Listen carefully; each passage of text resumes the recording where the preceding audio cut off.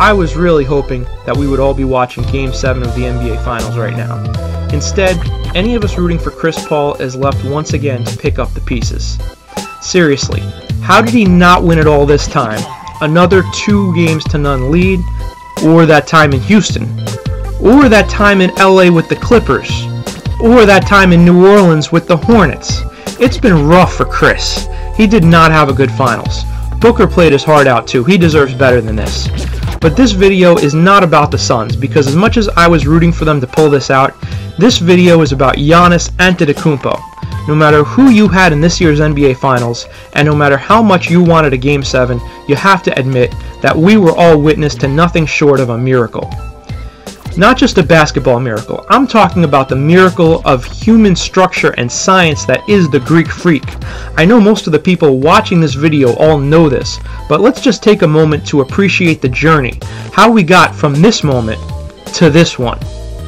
Over the years, I've seen a lot of ugly knee injuries, limbs bending the wrong way in the wrong spot, and I think the moment this happened, in Game 4 of the Eastern Conference Finals, everyone assumed the worst, that Giannis was done for the remainder of the postseason, and the Bucks were going to be left flailing in the wind. That's just what the limits of the human body are. We watch this man's knee land, plan itself, and be forced into bending backwards at a painfully severe ankle. Maybe you might have covered your eyes with your hands at that point, but if maybe you were curious enough to keep watching through that little space between your fingers, you saw something kind of impressive. Giannis was being helped off the court by a team trainer and by his brother, but he seemed kind of determined to walk under his own power to the locker room, at least part of the way, and the TNT cameras showed us exactly that. And that led me to ask this question: what manner of man is this? Have we ever seen this before? And does this mean there's a chance he's not done? I thought about his nickname, the Greek Freak. The word freak in this context implies stronger than a mere mortal, physical power and ability beyond our comprehension. That's exactly what this was, people.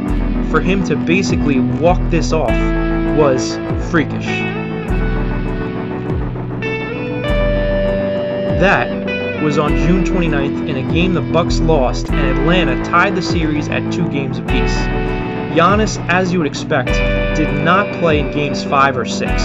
Somehow, without their best player, the Bucks were resilient enough to win the next 2 games, although it helped that Atlanta's star Trae Young also hampered greatly by injury. I mean, wasn't just everybody this season taking a turn with an injury during the playoffs? So then I guess it's only fitting that the title go to the star who can best overcome the hand he was dealt, because by the time they started Game 1 of the NBA Finals, Giannis was ready to start and he looked like he was never even hurt.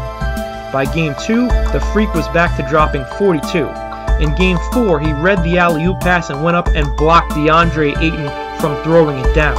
By Game 5, he was ready when Booker got stripped by Holiday and sealed the deal by slamming home a lob of his own and the foul.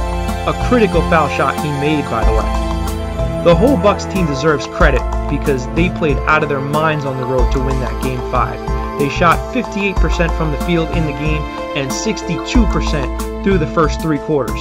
And just when it looked like the Suns finally had them, Drew Holiday literally rips the game from Devin Booker's hands so Giannis can throw it down and end it. And then there was Game 6. He caps this literally miraculous finals performance with a 50 bomb that was Shaq-like in his efficiency and his ability to get into the paint and dominate. Except for one thing that was decidedly not Shaq-like: his free throw shooting. The man who had been taunted all postseason with the counting to 10 from every crowd other than his suddenly couldn't miss a free throw. He was shooting at a 50 to 60% clip throughout the playoffs, and on that night he went 17 of 19 from the stripe to add to his 16 field goals and 14 boards and 5 blocked shots. Some years you wonder who's going to get the Finals MVP when it's all over. This year there was no wondering. No doubt in anyone's mind. It was Giannis. And for someone who still feels for Chris Paul, who was rooting for him, frustrated at every turn by this freak's amazing turnaround, I have to give the man his respect. Congrats, Giannis Antetokounmpo, on your first NBA championship. You've earned it, and it probably won't be your last. And congrats, Milwaukee fans, breaking your title drought at exactly 50 years with an exactly 50-point clinching performance from your star. Sadly, no word yet on how long Phoenix goes before their now 53-year drought comes to an end. Also a shout out to Kevin Durant, because if the little front edge of his sneaker did not give the three-point line a little kiss, none of this would have ever happened. And we'd probably be talking about a Brooklyn Nets title right now, but that's neither here nor there. A league full of super teams just got eclipsed by a freak. Peace out, everybody.